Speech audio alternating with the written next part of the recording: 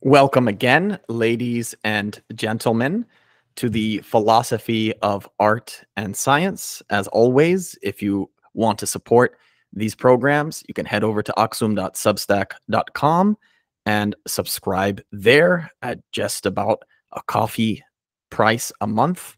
You can also subscribe or join, rather, directly the YouTube channel at $5 or even $1 a month. Some people are crazy. They even do $25 a month. There's also many levels at patreon.com/aksum. Our special guest today is Deacon Simon, aka Simeon. How are you doing? I'm good, brother. Glory to God. Amen. Welcome to the podcast. And, sometimes I like reflecting on our names. My sisters have, one of them has an anglicized biblical name, and the other one has kind of a common Greek name. And because of that, I felt they've always been able to blend in and assimilate in American culture. Um, I think I have as well, by the way, and maybe in some ways better. But I think almost every conversation when I meet someone who's not Habesha surrounds my name. Like literally a couple days ago, I was substitute teaching at a particular school, and I even go just by my last name, which is more assimilatory, which is Elias, right? Elias, but Elias, or Elias if you're Mexican or some other Spanish speaker. And but somehow they still ended up dwelling on my first name. And I don't know if you've had that, but I'd like to hear your take on um, Simeon, because from what I understand, it's kind of like even my father's name, Elias. There's Elias and there's Elijah, and they both are kind of translations of the same name. We see this with James and Jacob and some other biblical names. My assumption is Simeon is the same as Simon, but it's like one is translated directly from Hebrew and one from Greek. But if you know anything else about kind of your name and how people have grown up interacting with your name, I'd love to hear it. So, my name, people have called me. I don't like preferably when people call me Simeon. I rather people call me someone Okay. just because of the. I prefer the Mhm. pronunciation of it. When people would call me Simeon in elementary school and middle school, I would correct them and instead have them call me Simone. Mhm. Pronounce it that way because I feel like that pronunciation make more sense because it seems it would be closer to the gives a mark pronunciation of my name. So I don't like when people call me Simeon. Preferably, I prefer people just call me Simone, just because. Mhm. Oh, so that's good. So you corrected them too. So see, I've had weird stages in my life where sometimes I corrected them, and sometimes I just didn't care. Like sometimes I would give them like the anglicized Enoch just so I don't have to have that conversation. But were you always kind of forceful about them pronouncing it as correctly as possible? Yeah, since I was young, I always corrected people off of that because people will call me by different pronounce my name in like a lot of different weird ways, which didn't even make sense when you hear it. What are some other ways they would say it? Like Simeon? Like I hear some people when they refer to the Semien Mountains of Gondar that are near a monastery we'll talk about later, our beloved Waldba Monastery. But I hear them refer to the Semien Mountains sometimes as Simeon. Is that ever a pronunciation anyone's ever said? Oh yeah, definitely. People pronounce my name Simeon like the simian monkey. Oh, yes. Yes. You know what? I think the monkey comes from that area, right? Yeah. Yeah. Yeah, there was even like a super villain monkey who got some sort of super intelligence because he was launched into space in some cartoon I watched as a kid. I really forget what it was called, but it Mhm. was like the main character was this kind of quiet superhero monkey. I don't know if you've seen that one. I think I know. I think it sounds familiar. Yeah, and did your parents ever tell you about the meaning of it, or did you ever pursue the kind of biblical Hebrew meaning of it on your own? My parents told me the meaning of it. They told me that it means translates to God heard. Yeah, yeah, Yeah, I think that's right, and it's yeah, related to our Amharic word for that as well, which is like, samma. So you could definitely y- you could tell those cousin languages are yeah, related there. yeah. A funny story actually about when my parents were picking out my name. My grandpa, God rest his soul, he's passed on now. Amen. Um, he he was telling my parents, why add the extra? You just make it Simon, so it'd be easier for Andros to pronounce. Be easier for them to pronounce it. Or just drop the e. But my parents are like, no, we want to make we want to make it with the e. We want to make it unique. You know what? You just told me something there that kind of impresses me off the bat. Not everybody's grandparents like know English. So your your grandpa knew English. Was he living in the United States or was he living back home? Oh no, he's originally from back home, but he was coming a lot of time to the United States to babysit me when my parents would be away at work, and grandma. My grandpa, he used to work for United Nations, so for many years. So he had a lot of experience with English. He was doing a lot of work around the country, going different regions, helping them with certain stuff. And he was also a deacon in the church, actually. I At, was just going to ask you that. I yeah, was he just was a going to deacon. ask you that. Yes, he was a deacon back in Gondar Debre. He Oh, used oh, to yeah. That's he a was famous parish with the yeah, icons, right? Of yes. the cherubim. Yes, his father, I mean, my great grandpa was the Adakar Astadadar of Debre Selassie at the time. So yes, he was a member of the clergy as well. Wow. Yeah. So you're almost like from a lineage of priests and deacons then. So that's what I was going to ask you is because a lot of times when I see people faithful in the church, I ask this question, and I ask this question in real life, and I ask this question on the podcast often too, because I'm very interested in parenting. And there are kind of two main approaches people take. One approach is the approach that I received from my parents, where they were very hands off, and they made me kind of become Orthodox Christian by baptizing me and taking me occasionally to high holidays. But in reality, they never imposed prayer on a daily basis or anything. They sent me to a couple Christian schools, my middle school and my college. They actually influenced me for that.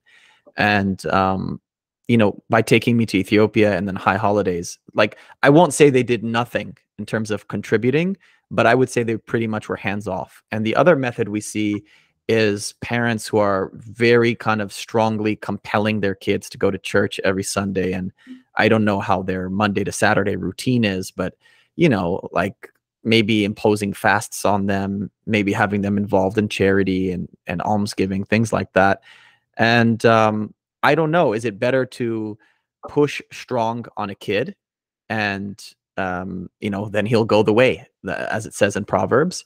Or do you kind of do it in a hands-off way so they rebel against you by becoming religious, which is my story. So I wonder, could you tell me the religious background of your parents and how they raised you?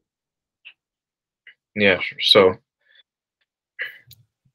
my parents, very very devout Orthodox Christian. My mom, she's been a Mizamran for 30 plus years. Wow. 35 to 30, probably like 32 plus years since In the United States or in Ethiopia as well? in the United States, since the very early 90s. She was one of the founding choir members of St. Michael's in Dallas. Wow. Actually, she was the first. She was part of the first founding group. It was Kudus Mikhail. So she's been Zamran for a very long time, very involved in church. And my parents, I would say they never forced me to do anything, never pushed me. Just they encouraged me. They would be like, my mother, she'd be like, when I was like 4, I was having debates with her, and now she's Muslim. She's like, if you want to do it, she was like, it would be good. It would be good for you to sing. And but if you don't want to, then I won't hold against you. This is your choice. But I would really be good for you. So she never really like pushed me into doing stuff in the church. She just kind of encouraged me a little bit and said the choice is up to yours. And was your father a deacon? And whose side was your grandpa and your great grandfather, who were the deacon and the priest and administrator? My grandpa, great grandpa, they were on my mom's side. Okay, on your mom's side. My dad is a lay person in the church. Hmm. Okay. And how about the decision for you then to become a deacon? Like, were you ever a member of the choir as a kid before you became a deacon, or did you become a deacon and you never went through the choir? Oh no, I was involved in the choir from early age. So I was like 4 or 5. I was at joined the choir. Wow, that's St. super Michael's young. in St. Michael's in Dallas. I joined the choir when I was like 4 there. I sang there for many years until we had to leave St. Michael's because of some complicated issues. And then I joined when I came here to Tekle'haymanot. I joined the choir there initially. And how about when you were ordained into the diaconate? How old were you, and how long has it been? I was ordained a deacon when I was 13 in the year 2013. So on Nahase Tekle'haymanot. So it'll be a couple of months. It'll be 10 years. Nice, nice. Congratulations. Yeah, much longer than me. I joined in 2015, and I was much older, of course. Um, what type of requirements or understanding of the job, let's call it, it's really a vocation, so let me say the vocation, but what type of understanding did you have at the time, and who is it that like, did your parents explain it to you? Did the bishop who ordained you explain it to you? Did your local priest explain it to you? Honest, there was a variety of people that explained to me. First it was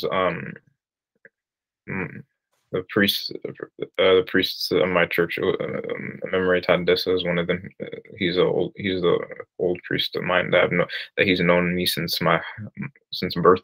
He saw me get baptized, so I've known him all my life. And also Abay Monastery, he was guiding me and telling me a lot about like what the role entailed, like how it's not simply just a regular job; it's like a life commitment.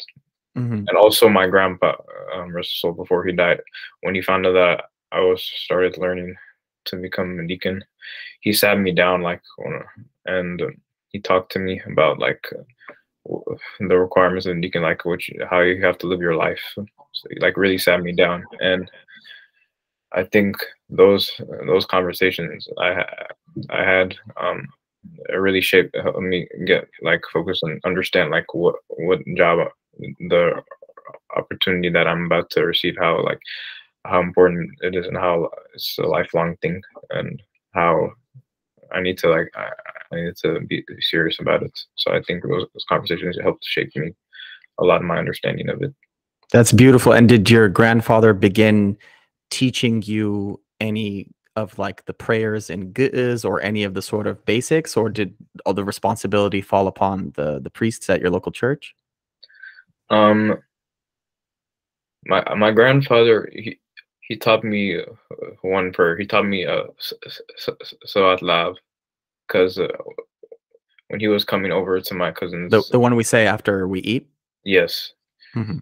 At first, I was having trouble learning it because he was in Ohio with my other cousins, and we would go to visit them on summer breaks occasionally, and he taught all of them Salat. All of them, my cousins, they're girls in that house, so he taught all of them Salat Lav, and they say it.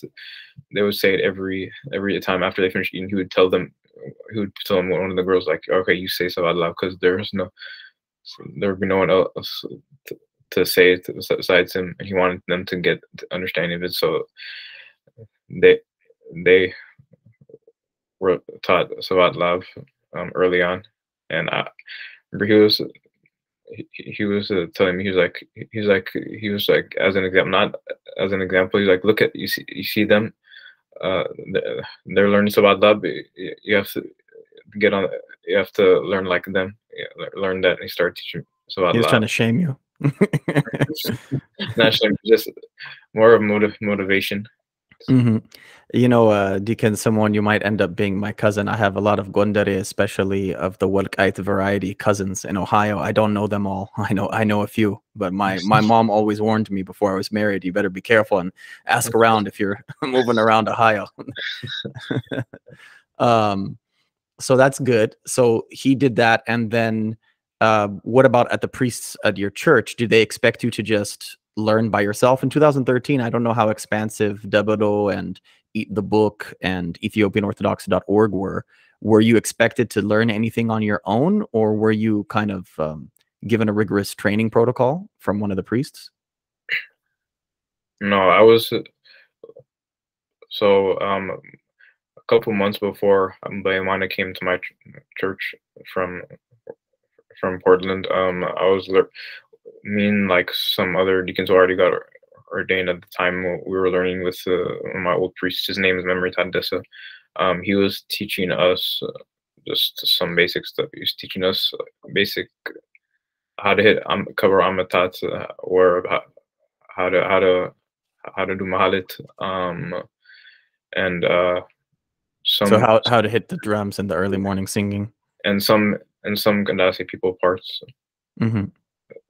He taught us that, and then when Ambayamana finally came, I started really rigorous Kandasi training with him, and I learned with him for about a year. In a year time, yeah, I completed Giz and Izil Kandasi training with him, and then after that, he was just teaching me some basic like with that some my Murugeta. You probably know Murugeta off work. Yeah, I've met him before. Yeah, Yeah, he's come to Los Angeles for a baptism that was at the Selassie or the Holy Trinity Church. yeah, he taught me a lot of Giz Navab, basic Kundasi Maram, some Mazmur Dawit. He was teaching me at an early age, so they were teaching me all that before I got ordained. That's fantastic. And I imagine then like your Amharic has to be proficient because they're teaching you in Amharic, right? They're not teaching you in English. Mostly, Mark was some English. Margate off work, he taught us. He would instruct us in English. Oh, He would wow. instruct us actually in all English. His English is amazing. He was instructing us in English. Yeah. If I'm not mistaken, I think is it his wife who's Jamaican American? Yes, salam alaikum. Yes, Yes, I think I've seen her singing in Ge'ez as well as performing Ge'ez poetry. yeah, So yes, she is. As everyone calls her down here, she is basically a mini Margita. yeah, Maryam Mabit. Yeah, that's what everyone calls her down here. That's beautiful. That's beautiful that they do that and that they collaborate. So they must be teaching each other and sharing knowledge, which is, that's an ideal couple there. So that's good. And so you learned how to read Ge'ez out loud, and the pronunciation is very strict for people who don't know, including like reading in an upwards direction, downwards direction, diagonally up and diagonally down, and all of that good stuff. And you also learned Qaddaseh, or the Eucharistic liturgy. I've seen the kind of wave of the past 5 to 10 years is that actually a lot of young deacons are more lured into the very instrumental, including the sistrum, including the staves of different, waving varieties and shaking varieties, and the drums, especially the more faster paced drum hitting. But I'd have to be honest and say it's more rare that I find someone who is more interested in the regular Eucharistic liturgy or the Qaddaseh. And so I've always appreciated that about you.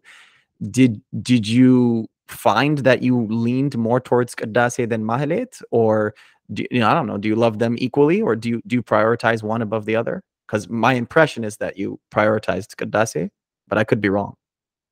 Oh no, I absolutely prioritize Kandase above Aquaguam. My preference is Kandase over Aquaguam, just because the love of Kandase, I would say, was instilled in me when I met my teacher, almost Abay Mandarahan.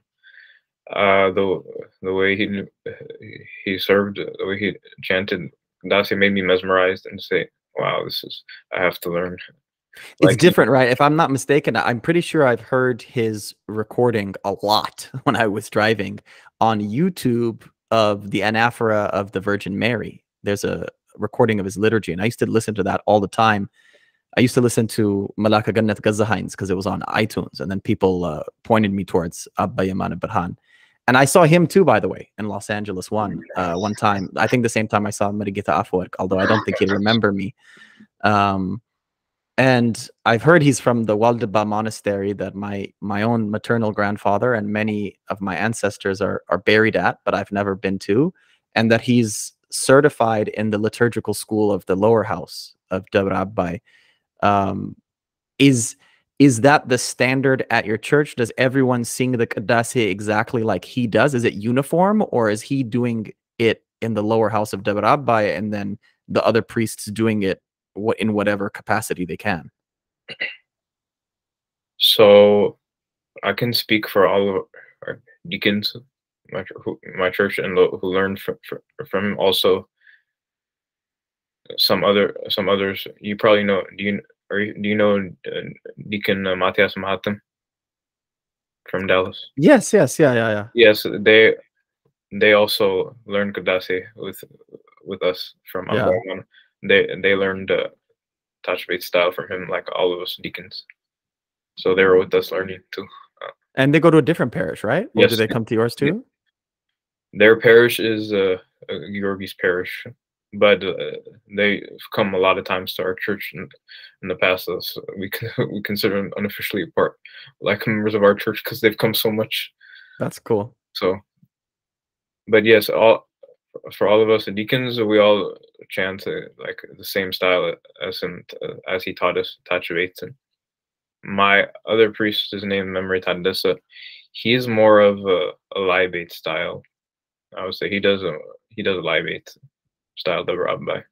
Yeah, the upper house. So it's just a shorter, older version of the Eucharistic liturgy rather than the more elongated and what many people consider the more beautiful version that mesmerized you. That's good. And it's incredible how quickly you picked it up and then you've continued to renew it. I also like the way that you focus on that, because for me, that and Sa'atat, or the Liturgy of the Hours, are the oldest traditions, the monastic traditions. And it takes, I think, a unique type of person to be mesmerized by worship service that has no man-made instruments, whose only instrument is the God-made instrument of the andabat, or the mouth. And so you've got something special there, and I'm sure Abba Yaman Barhan has had that influence on you to do that. In order to give a sample for my audience, do you have any misbach, whether it's the one coming up tomorrow from Azagwe or any other psalm chant that is on your mind? I'd like to get a sample of that from you, and then maybe another melody as well. But do you have any misbachs that you have that are your favorite or that come to you easily? Yes, so one of my favorite misbachs is Tekeze. That's probably one of my all-time favorite misbachs. Please, let's hear it in the lower house of Debre Abay.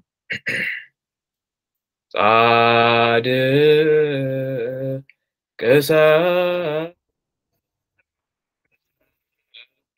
kamabaka difai waiwaz amazagwazani manos Ekulan emonto Ustave Tekeze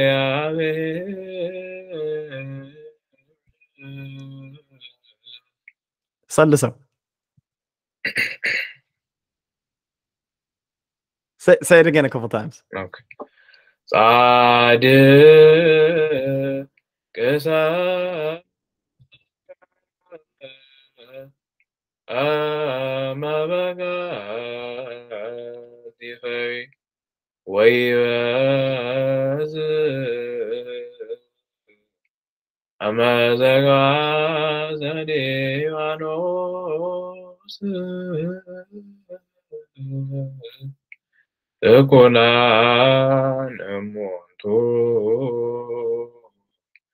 What's the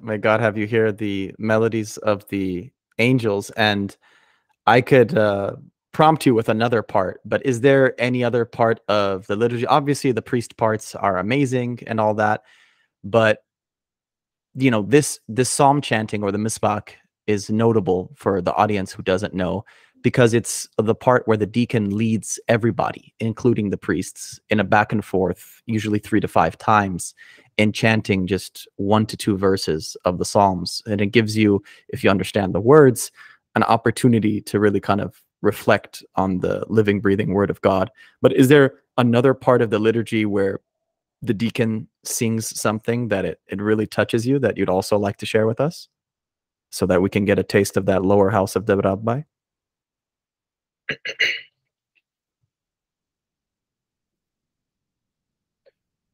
one? I guess I can do Sadu and Salam base as well. I really like that. Oh yes, and we I need really, that now, because we don't have that much peace in the Orthodox Church of Ethiopia. And so yeah, please, yeah, with all your heart, sing that prayer for peace for us. yes. Saleo Banta Salame Tagrnea Ade and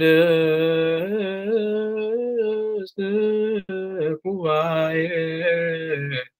and Awayat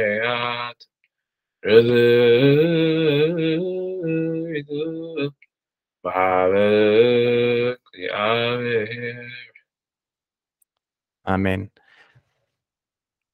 Moving on from the liturgy, which I'm so glad you've dedicated the years to, I know, and I don't remember exactly how we met, but I know we met on social media, and I think it was on IG first. But I know you were famous and infamous in the IG circuits for hopping onto, I think, your own lives and hopping onto other people's lives as well. I'd like to get your thoughts on the role that deacons and even the laity could play in talking about God in public places, you know, wherever the people are. Yeah, so I think it's very important to be able to talk about our faith openly in a lot of spaces, public spaces, especially nowadays, because this generation, you don't really see a lot of people, I guess, professing like the faith, their love for the faith on social media platform like IG, because I guess out of fear of people judges be like, oh, you're too religious, you're too that, comments like that. So out of fear, a lot of people this generation don't profess like their faith openly out, unfortunately. But I think professing your faith and showing love for your faith on social media platform is very important and necessary, especially now in these times where it feels like a lot of people in this generation are getting more and more farther away from the faith nowadays. So I think it's very important to do that. Have you ever had any real life encounters or situations where someone had tuned into either a live that you were hosting or one that you hopped into somebody else's, and it kind of led them to the D-Town communities of Ethiopian Orthodox Christians? Has that ever happened, or does it usually just stay online? Usually, usually that just stays online. To be honest, there was one instance in which someone saw me on live, and I believe I was chanting Zema, and they asked me about like where did I learn, how did I learn all this stuff, and I just basically explained to them, yeah, I learned from here, learned the style, and they were interested in the Ramba. They're like, when I heard you chant, like I became interested in the Abay, so I'd like to know more about that. And then a conversation started from there, and then this person was really interested in wanting to learn the Abay, so and I explained to them about it and like how I learned in that process. That's good. So you're able to pull and draw them in through your love of the liturgy and inspiring them to love the liturgy in a way that they hadn't done before. On that subject, has Abba Yamana Berhan ever spoken to you about his time at Debre Abay? You know, of course, it'd be great one day maybe if I could have him on the program to speak for himself. But is there anything that you can say about that school of liturgical learning to the audience? He told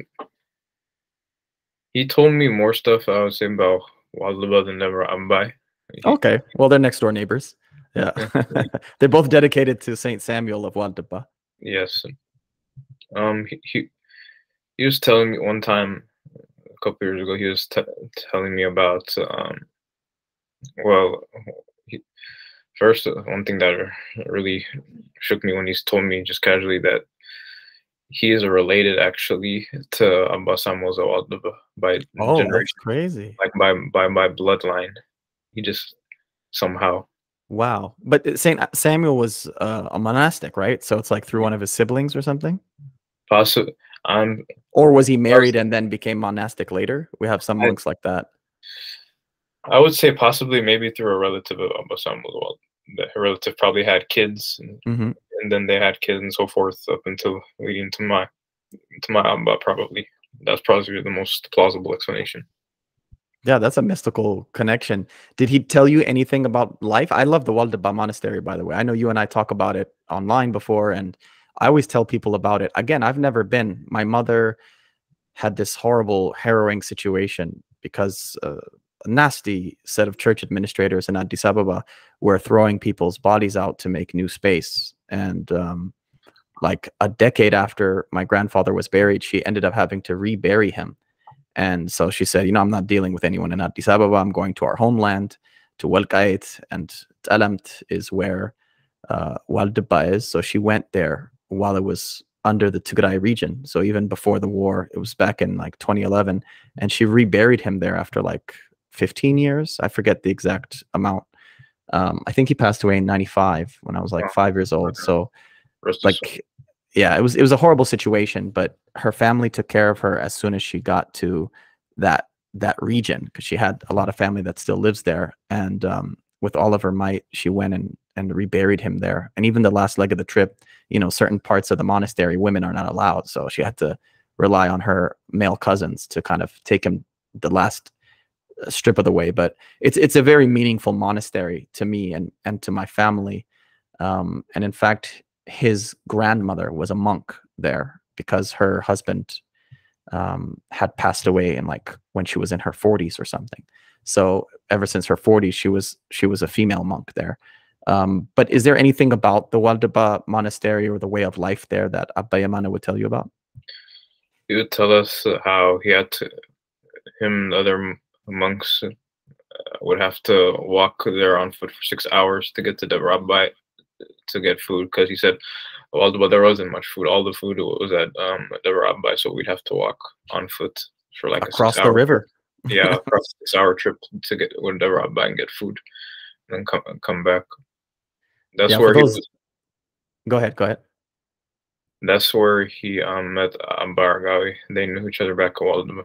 I believe also that's where he was with an Abba World. I don't know if you know Abba World. He's from Las Vegas. He's in Las Vegas now. I don't know him. I do know Abba. You know, he did the liturgy for me at my wedding, and he was on this program as well. He's been on the podcast. Right. Yeah, Abba World. He's He's the biolog. He's Yaman Abrahan's biological brother, Yaman Abrahan from Sky Huzunan. That's his. They're biological brothers, and he's my Abba's arguably closest friend. Wow. Bestest friend ever. They've been through a lot together, and their Qaddasis are almost like nearly identical. Like if you hear them like together, their Qaddasi, they like mirror each other. It's amazing. Yeah, it shows that the source is one. You're talking about somebody being curious earlier after having heard you singing the liturgy online. What tips and tricks for learning the liturgy would you give now that you have hindsight, and hindsight's 2020? What type of tips and tricks would you give as advice to let's say a deacon struggling with the liturgy? Hint, hint, wink, wink, me. No, it could be anybody in the audience. And also, what type of tips and tricks would you give to the laity who have sort of no base at all in getting to love the liturgy and getting to learn the liturgy? Okay, some tips I would say is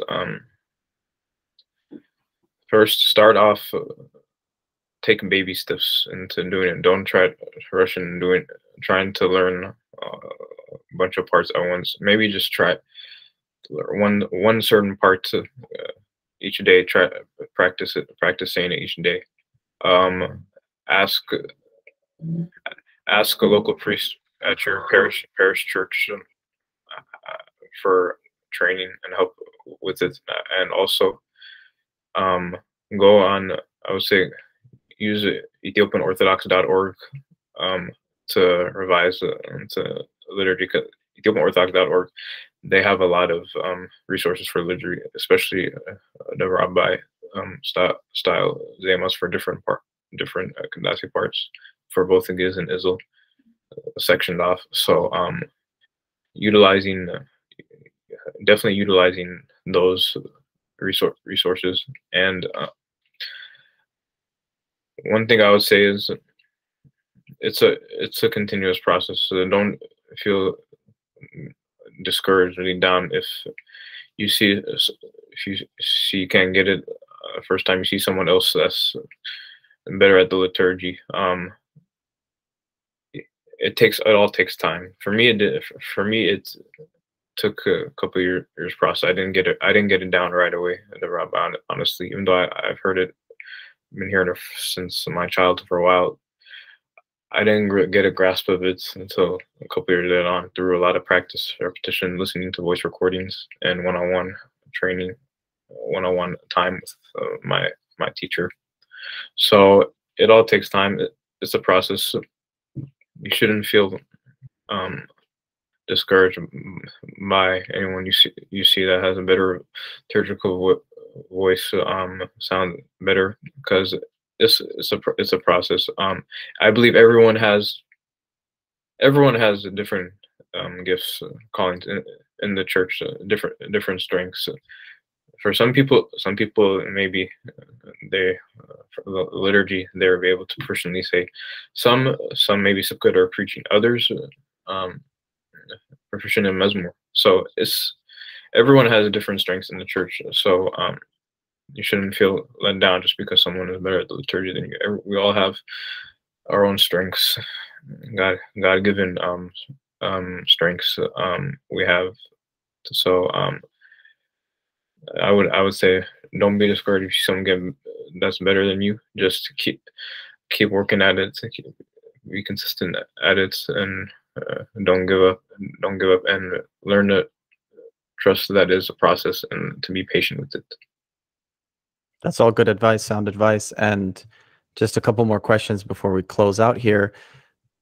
Could we close out here with why you like Qaddasie more than Mahalet, or the Eucharistic liturgy more than the non-Eucharistic liturgy? And then I'll leave it open to you. Any other closing thoughts that you want to add? And then I want to bother you at the end with one last thing for you to sing, even though it's the Nifk Diakon or the assistant deacons. I think we really need mercy and forgiveness at this time. And there's this prayer where we ask for mercy and forgiveness for all the archbishops, bishops, episcopate, priests, deacons, and indeed all Christian people with Maharomo Exio. in either Ge'ez or Izid.